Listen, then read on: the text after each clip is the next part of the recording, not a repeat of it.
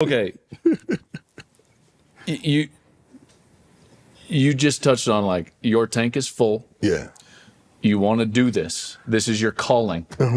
And I would be interested to hear from you. What's your vision long term as a coach and maybe for Colorado football after Shedeur, Shiloh, and Travis? Okay. Let me start by saying I'm a leader of men, not a follower of men. I'm a father, not a baby daddy. I lead my sons. I don't follow my sons.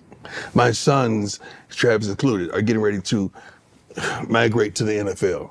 I'm not following them to the NFL. I'm a bona fide leader. I'm a daddy, man. Not a baby dad. I'm a real father. So I paved the way for my babies. They're not paving the way for me.